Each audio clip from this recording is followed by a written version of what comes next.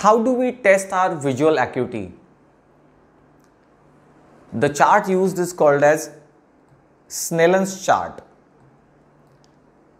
So let's understand this Snellen's chart and why it is used to test the visual acuity.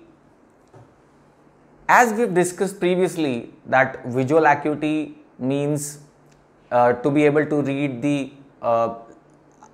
fine details of an object, to be able to see the details very clearly, or to be able to identify 2 points separately. That's visual acuity.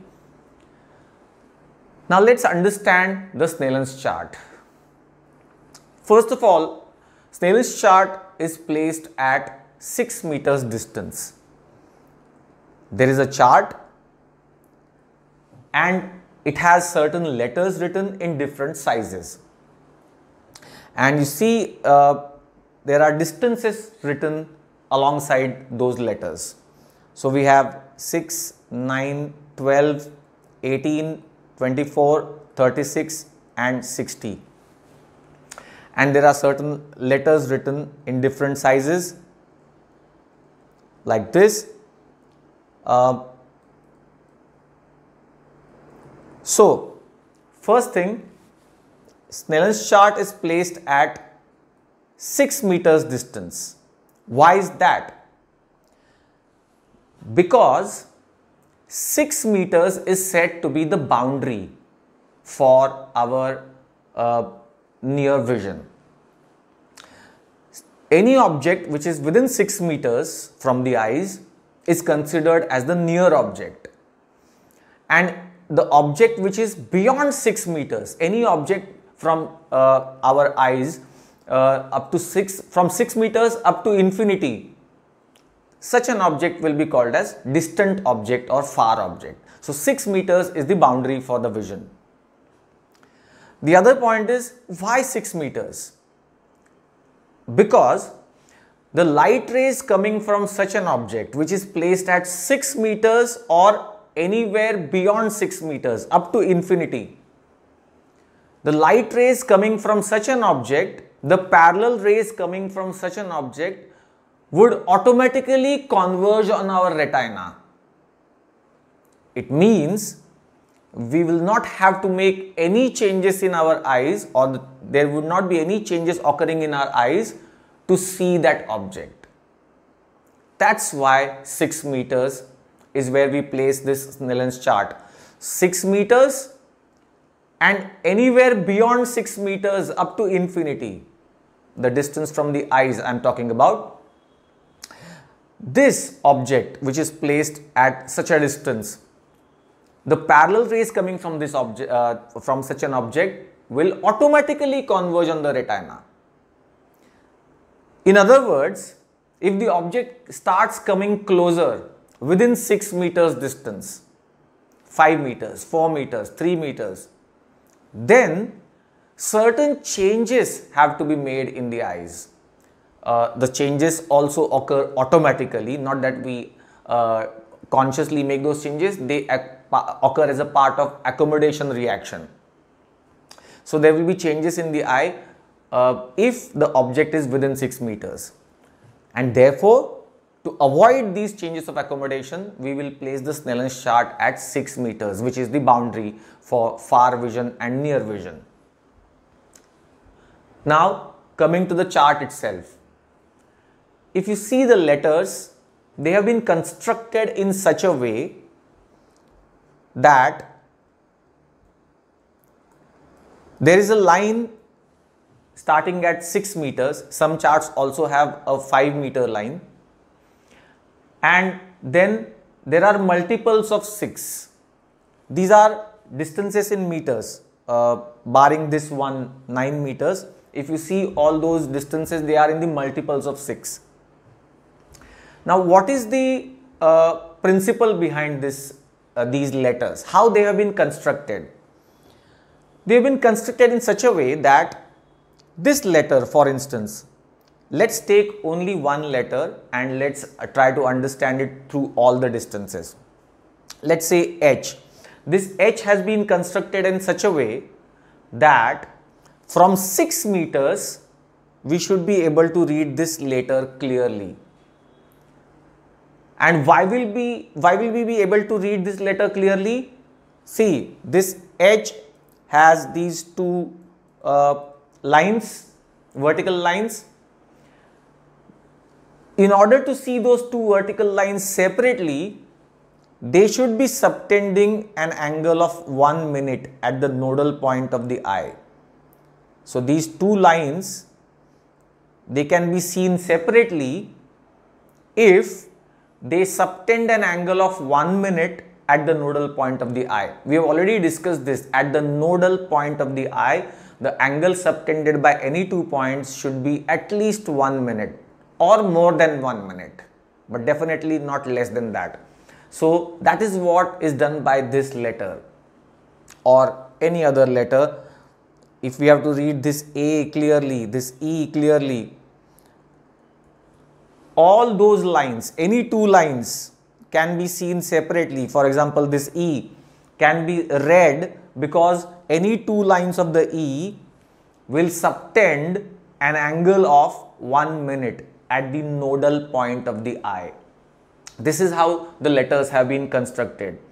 And if you go up in the chart, where there is 60 written, that means that big letter can be read from 60 meters distance, should be read by from 60 meters distance, because from 60 meters distance, those two lines of the H will subtend an angle of 1 minute at the nodal point of the eye. So it is something like this.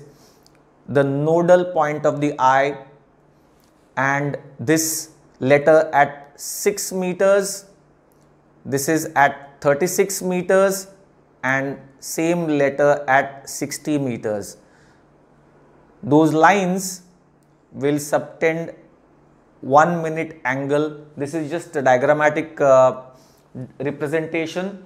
The lines will subtend 1 minute angle. The letter have been constructed in such a manner.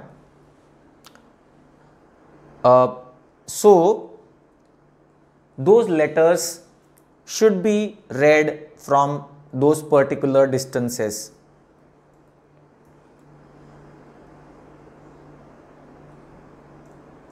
Six meters, 36 meters, 60 meters. This is how the letters have been constructed. The angle will be 1 minute, subtended by any two details, any two lines of a particular letter or particular object.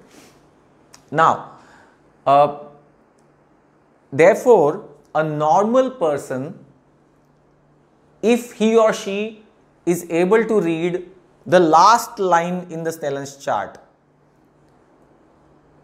last line that corresponds with 6 meters. If the person is able to read the last line clearly in the Snellen's chart, then we will denote the vision of that person as 6 by 6. That is, a normal person is able to or should be able to read this line from 6 meters, and the subject is also able to read these letters from 6 meters, and therefore the vision is 6 by 6. So denominator is for the normal person. A normal person should be able to read this line from 6 meters, and a normal person should be able to read the topmost line from 60 meters. Right. So denominator in the Snellen's notation, this is the Snellen's notation, let's say 6 by 6. A normal person is able to read this line from 6 meters, and this individual, this subject who we are testing, is also able to read this line from the 6 meters distance, because we have placed the Snellen's chart at 6 meters and the person is able to read this last line. That means the person's vision is normal. The person's visual acuity is normal, 6 by 6. Now, what if the person is not able to read anything below this first line? The person is only able to read that first line and nothing below that can be read by the person clearly. The person's visual acuity has reduced. And what do we write then? 6 by 60. So that means the understanding of this Snellen's notation would be a normal person is able to read this topmost line, topmost letter from 60 meters, but our subject is able to read this letter from 6 meters only. We have placed the Snellen's chart at 6 meters. So person is able to read this letter from 6 meters, he is not able to read anything below that. That would be the Snellen's notation for this particular individual who is able to read only the topmost letter, only first line. That's how we interpret the Snellen's notation. It is used to diagnose the myopia and the degree of myopia, which would be corrected by biconcave lens. Now, just one last detail that needs to be understood. Why is it that the letters have been constructed in such a way that they should be read in the multiples of 6? Last line 6 meters, and then there is one exception, that is 9 meters. But after that, 12 meters, 18 meters, 24 meters, 36 meters, 60 meters. Why is it that these letters have been constructed so as to be able to read from multiples of 6 meters? There is a reason to that. I mean, see, the letters could have been 10 meters, 15 meters, 20 meters also possibly. I mean, they could have constructed a letter which is read by a normal person from 15 meters. Yes, it could have been constructed. But there is a reason to this. If a Snellen's notation is 6 by 60, means normal person is able to read this letter from 60 meters, but this person, our subject, is only able to read it from 6 meters and is not able to read anything below that.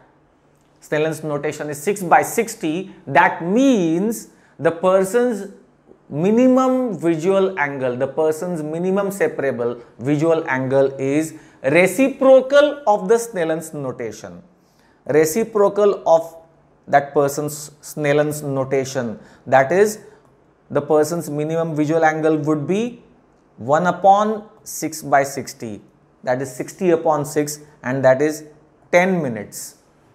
For a normal individual whose Snellen's notation is 6 by 6, the minimum separable visual angle is 1 minute. Remember, we have discussed this, that the two points can be seen clearly if they subtend an angle of at least 1 minute. That's a minimum requirement. So 1 minute angle is the minimum separable. In this case, the person's Snellen's notation being 6 by 60, his or her minimum visual angle would be 10 minutes. That is, the person is able to see the 2 points clearly, separately, only if they subtend an angle of 10 minutes or more than 10 minutes at the nodal point of the eye. So, in order to be able to calculate this very easily, the letters have been constructed in the multiples of 6.